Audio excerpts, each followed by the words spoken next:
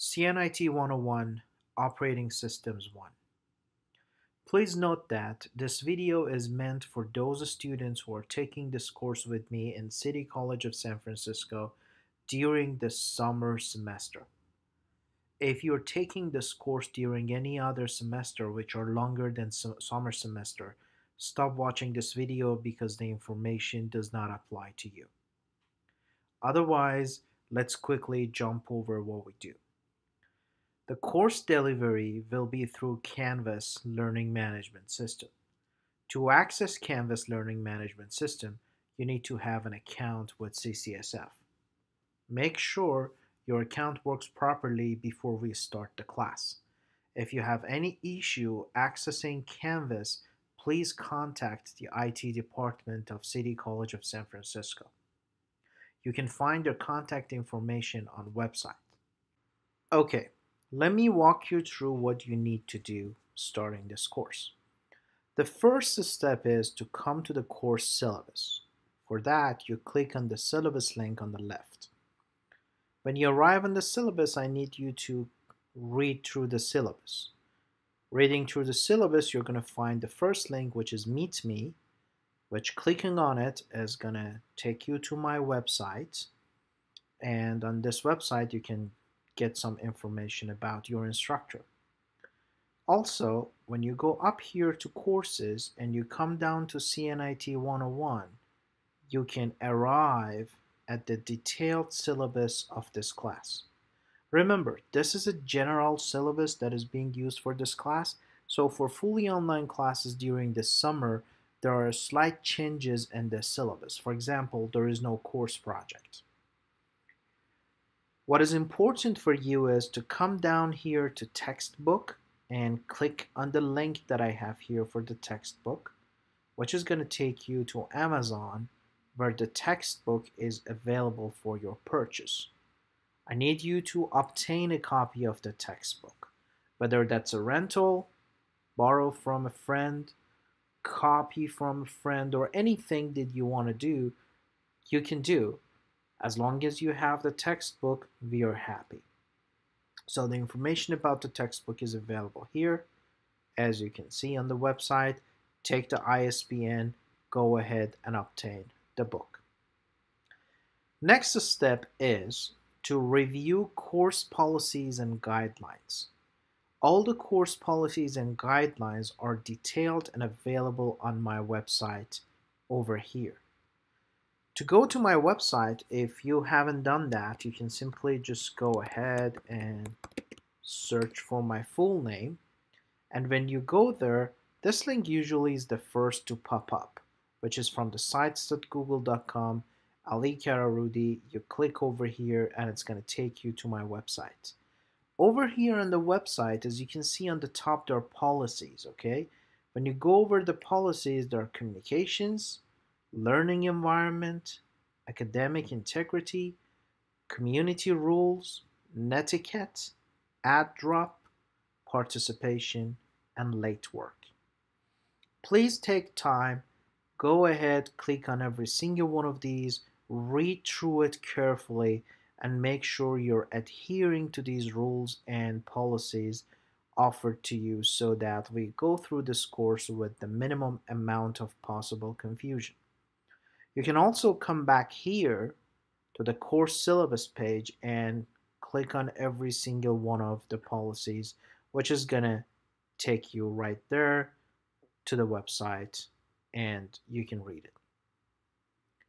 This link to course specific syllabus is going to take you to the syllabus page on the website again. On the labs and project files, your book will be referring to some projects. During this course, I will not be asking you to submit any of those as a homework. However, it is strongly recommended for those of you who want to learn better to go ahead and complete those projects. For completing those projects, you may need some files.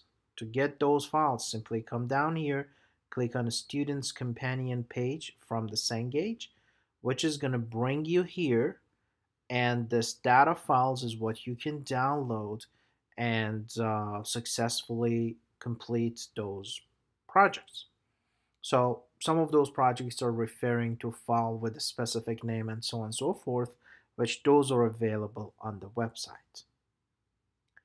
The additional equipment you need. It is important for everybody who is attending this class to have access to a working computer with Microsoft Windows 10. Some of you guys have a Mac. If you have a Mac, you can easily install a VirtualBox. Let me just go ahead and pull it up for you. This is a free version of a virtual machine, Oracle VM VirtualBox.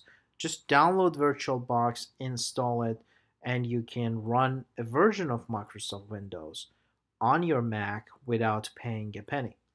However, there are other applications like Parallel Windows and so on and so forth that you can download for money, which is not a matter of this course. I'm not teaching you how to use those. However, there are multiple videos available online which they're going to walk you through the steps that you need to take in order to successfully use those.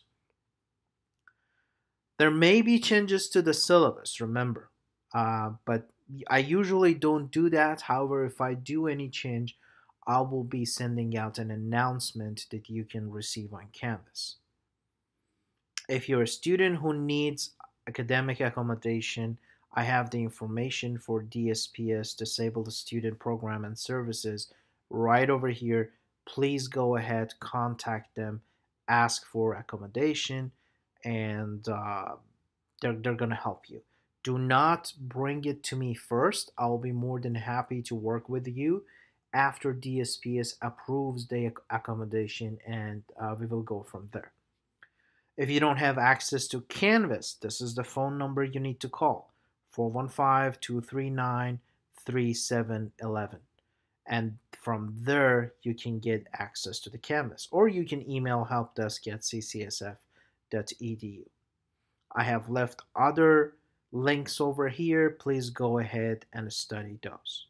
So this is going to be the first step. Go through course syllabus and do everything that needs to be done, including getting the book. Next step for you is click on home, and then you're going to land over here, which has all the information about the communication and everything, and click on the start here down below, which is going to bring you to this orientation page. When I'm done with this video, I'm going to just attach it on top of this page so you can see it. Read through every single information that is provided to you over here and move forward, clicking next. The next page presented to you is the first discussion. This is the meet and greet discussion. Read the instruction carefully, and when you're ready to do your first post, simply click on the reply down here, which is going to open up a page for you, which you can start typing and then click on post reply. It's very simple, very intuitive, and straightforward, so I don't think you're going to have any problem. When you're done with the discussion, meet and greet, when you click on next, you're going to go to course Q&A. This is important to understand. There is no requirement for you to come here and post weekly posts. This is just for those people who have a problem, who see an issue or anything, so they come here, post it, and other students and me myself are going to come here and respond back to you. Please remember, if you face any problem that is not personal, you have to post it here. Don't email me that problem. Just post it over here. It is sometimes better to get that answer from your peers than me myself. Okay? If you have an emergency, of course, go ahead and email me according to the conditions explained here and the communication policy. Okay? That's what I need you to go through and study before even you start the course. Okay, let's see how everything else looks like. Let me just go to the modules and show you the modules. Each module, excluding the orientation module, which basically has all the information I discussed, and an orientation quiz, which you need to take it before the modules get opened for you. Remember, you will not be able to open these modules unless orientation quiz is submitted. Okay, you see here it says prerequisite module 0 orientation. It only opens up if this is posted. So if you cannot see this module, it's because the orientation quiz is not submitted. Okay, anyway, this is how a generic module looks like. You see module 1, same structure for module 2, same structure for module 3, and so on and so forth. So each module starts with a guide to the module, then starts with a lecture, part 1 of the lecture, which I call it section X1, and then it goes to the discussion. So each week you're going to have 2 discussions to attend to. I'm going to talk about discussions in a little bit more details very soon. Then goes to a review homework or assignment or whatever you want to name it, which is going to be a short quiz and is targeting the information that is provided to you in section X1. Then you're going to start section X2, another short lecture, another review quiz, and then there's going to be a comprehensive lecture which aggregates section X1 and section X2 into just one big review module, and then you're going to take the module exam. Remember, you're not going to have any individual midterm or final exam in this course. Your exam grades is going to be built up based on the small exams you take. There is a total of 10 exams that you're going to take during this course, which are spread over 6 weeks. Each week you take one and you move on. Let's go back from the beginning and review it together. When you click on a guide to the module, it is going to tell you that how many activities you're going to do in this module, and there is going to be a list of all those activities. So if you have forgotten that you did something or not, you can come back here and look at the list. It also tells you what you're expected to learn throughout this module. Clicking on next activity is going to pop up. This is a lecture example. You're going to read through it. There are signs, multimedia, and everything that is going to show you what we mean by what we're talking about up here.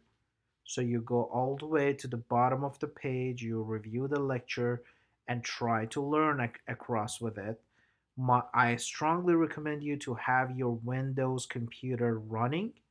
While you're looking at this, I want you to go ahead and kind of like play along on your computer, making sure you can find everything that is mentioned during these lectures. And if there is an action required to happen, I definitely want you to try it on your side. Okay, so when the lecture is over, you're going to click on next, which is going to take you to the discussion. So the first discussion that you get on module 1 is basically about your experience with operating system. Remember, each discussion requires you to post an original post and 2 responses to your peers.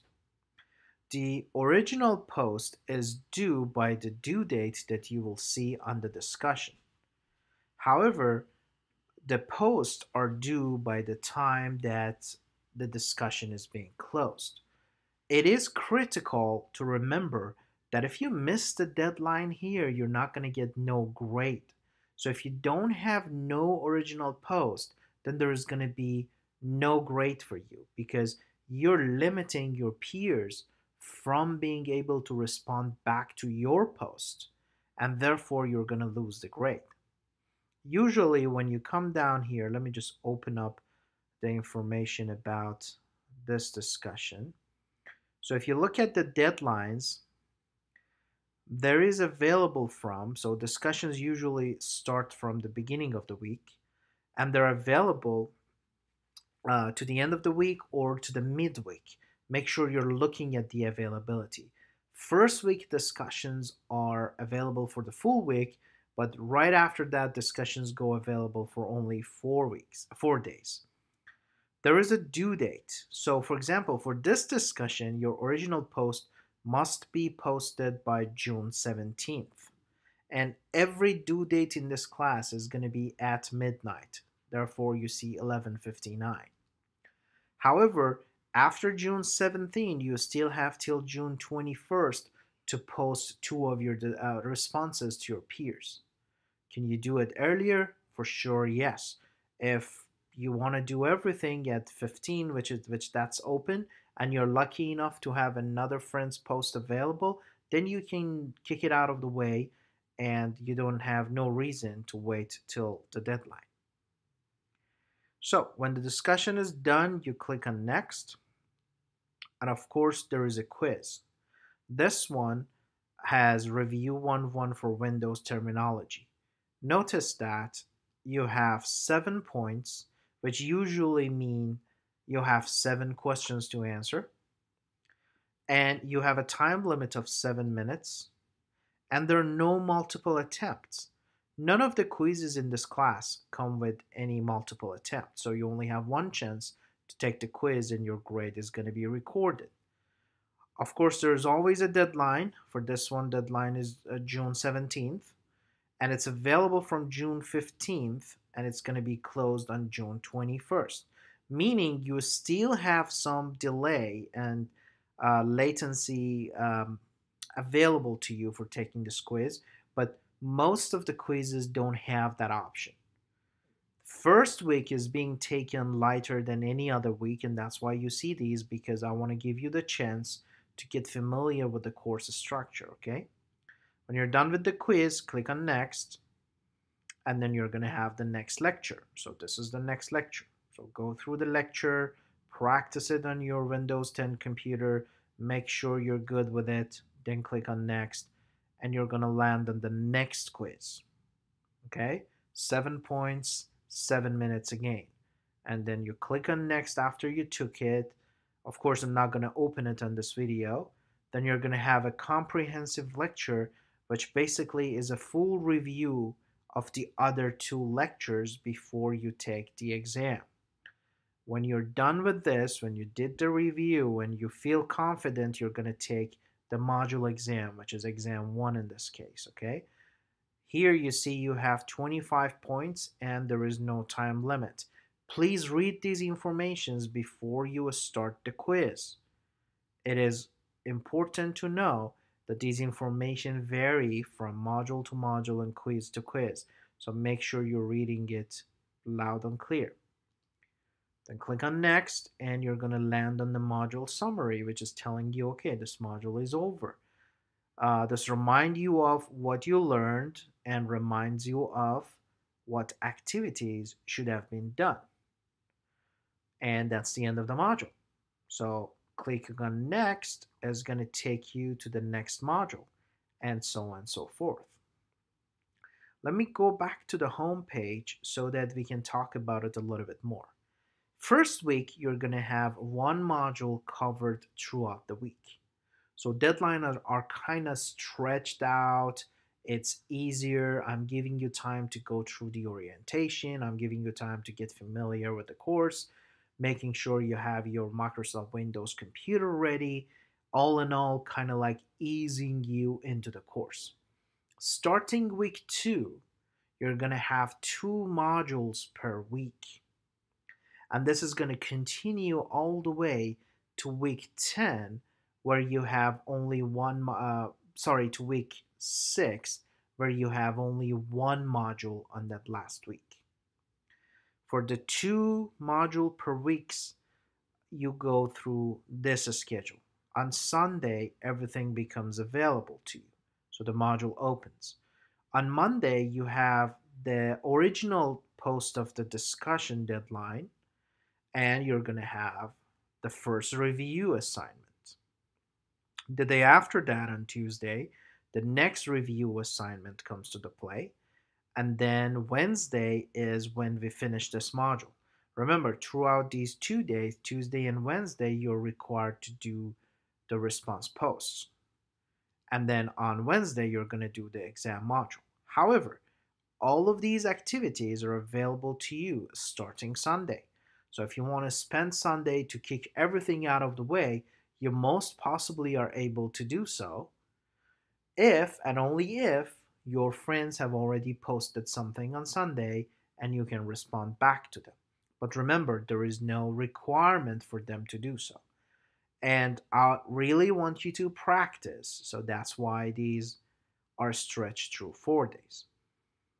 On this same Wednesday, everything becomes available for the second module. Then you're going to have the original discussion deadline and the assignment. Then you have the next review, and then you have the deadline for the two responses and the module exam. So we're all good to go. So Sundays are where we have no deadline. All the other days, Monday, Tuesday, Wednesday, Thursday, Friday, and Saturday, you're going to have a deadline. So let me go back to home and from there to modules. And we're going to look at some of these deadlines. So look at week 1. First of all, notice that orientation quiz is open all the way to the June 26th. Then you have first module, which starts on June 15th and goes all the way to 21st. That's full week. Module 2, as you can see now, the deadlines are 22nd, 23rd, and 24th, and this module is done. Next module, 25th, 26th, 27th, and the module is done. So these two, module 2 and 3, actually happen on the same week. And then module 4, 5, and all the way down to module 10, which the last deadline of this class is going to be July 25th. I want you to look at these deadlines very closely. Be careful, guys. Sometimes you see the deadlines are not exactly in alignment with what I just said, especially last week and first week. So it is always safe to look at the deadlines that you can see over here, so it tells you what is meant to be done. All of these modules, all the 10 modules that we're going to go through, which are equivalent to the 10 chapters of your book, are already published, and they're going to be available to you as soon as you finish the orientation quiz. You cannot go further down the road because the availability time starts at the beginning of the week, and you can only be 3 days ahead of the schedule, no more than that. If you have any questions regarding the problems with the course or issues with the course, please post it to the course Q&A so other students can also take advantage of that. If you have any personal emergency, please email me and I'll work with you. I totally understand life happens and all that.